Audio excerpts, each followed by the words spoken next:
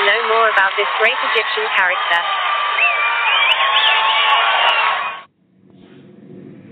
Mohamed Salah is one of Egypt's most famous footballers. He is admired for his intelligence and ability to score goals. In 2017, he scored the goal to send Egypt to the first World Cup finals.